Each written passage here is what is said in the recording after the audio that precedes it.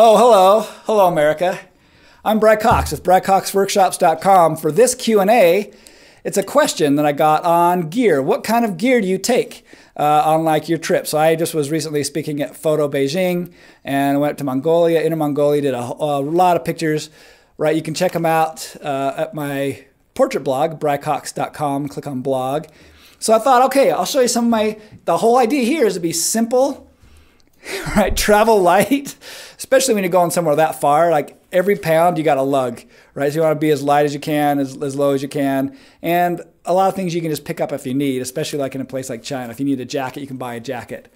Apparently though, on this particular trip, I needed a jacket in Inner Mongolia because I wasn't prepared. I didn't realize how cold it'd be. Instead, I just layered up my shirts. Okay, so this is what I just typically wear. So there's a few things. One, my camera. My actual favorite camera I'm using for video right now, but this is very similar in size, right? My favorite camera right now is the Nikon D800, and it's just something like this. It's a simple body, small, zoom lens, and that's it. If I'm shooting an actual gig, like a wedding or something like that, I'm gonna have a lot of options, gear, lights, things like that. But I'm just walking around, it's gonna be something small like this on a strap. My strap is gonna be a black rapid strap like this. I'll show you these in a second. And I just have that around, and then I have my briefcase. So there's a few things. The reason why I have a few of these things. So I'll bring my bigger camera case, but I'll keep it in the hotel, and this is what I just tend to walk around with. So, and notice I've gaffered off all of my logos, and I do that so that people aren't distracted or trying to read what I've got. Especially helpful when I'm doing portraits. People are like, hey, is your camera better than mine? Or what model is that? How does that model compare to mine? I don't want those questions. So all my logos are gaffered off with gaff tape. Okay, and then we'll talk about this here, my briefcase. I literally love this briefcase. I've got a few different sizes and things from this company. It's a saddleback leather. But what I like about it, one, it's just cool, and it weathers really well, and it's great for like a carry-on on the plane. So I put my iPad, laptop, things like that, books. Right, but when I get to the hotel, take that all out, and now it becomes like kind of my walk-around camera bag. And it's got like a hidden compartment inside where I can put my like second passport, like my small passport card or like cash. I keep my little point-and-shoot camera, and notice it's got a black rapid strap. And I'll show you that camera here in a second. And a lot of the pictures I took were shot with that little camera. And then the other cool thing is the straps. I can make it either just be one long shoulder strap, or I can double it up and make it a backpack, which is really handy, especially, you know, it's like go from this length to here to down, just throw it on there. Now all my arms are free. Or I can double them to the side and just kind of make it like a shoulder bag. But what I like about it too is that it's not soft, so people can't just cut into it. In a lot of countries, there's a lot of problems with pickpockets. And especially like in Europe, they have like knives. They just cut in your bag and grab stuff, right? You can't cut into this. And it's quite a deal to undo these buckles to get in. So it's not something you can easily break into. Okay, and then keep a lot of things handy like flashlight. Got a little med kit here on the side with like a tourniquet and stuff. So I'm kind of prepared for a lot of just little things. And then this shamak is great, especially if it's at all cold, because it can be a neckerchief. I tended to use it a lot in Mongolia because I didn't have a hat or gloves. I use it a lot to kind of wrap around like my ears, you know, to kind of make like a head wrap, keep my ears warm.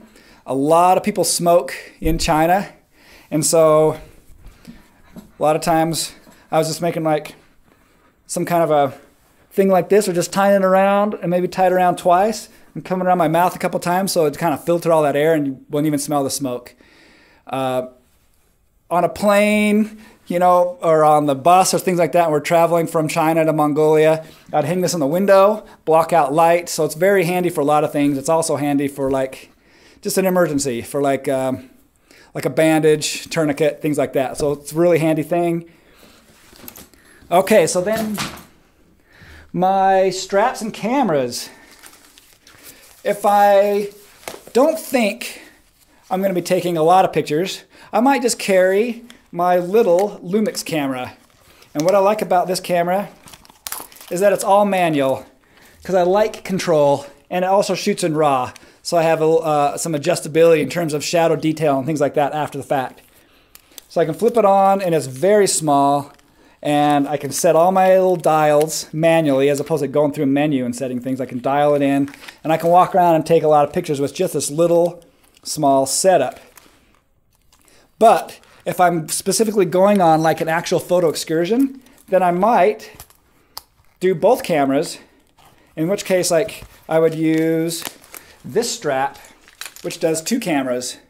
And I really like these straps because it doesn't wear out the shoulders of my outfit. Like if I'm always going like this with my strap, right, or if it's hanging on my neck and my neck gets sore, or if I'm moving my strap around a lot, I was finding I was wearing out my suits from shooting weddings or families. I was always wearing out my outfits. Right now, the strap stays put and the camera slides. So it's pretty slick, and I can lock the camera down low if I don't want it to wiggle. So these straps are handy, and then I would just throw this on. Let's see, I'm backwards, and just put on 2 cameras, right? And I'd have my small camera and my big camera, and I'd just pull up my good camera, put it down. If I need my little small one for whatever reason, I can have both cameras available. And then when I'm done, I can just pack this in my bag here, and it's not a camera looking bag, so I can kind of, it doesn't look like, I don't know, I feel like if you have like a camera bag, you really stick out in various situations. So this way it's kind of a little more incognito, can kind of just blend in, but I also have some nice gear. So if I know I'm making big images or I hope to get like a specific shot, I might pull out my bigger camera. If it's just something quick, and pull out my little camera. So there you go, that's kind of my basic setup. That would be, I didn't take a lot of lenses with me. I mean, I did in my big bag, but just not around with me hardly ever, just a zoom lens for the most part. I didn't take flashes, I didn't take tripods, monopods. Very simple, that's my basic setup. My bag, a couple straps, a couple cameras. And with that, I produced a lot of the images that you see here in this book that you can also check out on my website. So I hope that helps you guys, gives you some good ideas of how to use your gear. If you have a question for me, go to my website, BryCoxWORKSHOPS.com, and I'd be happy to answer it. All right, until next time, America.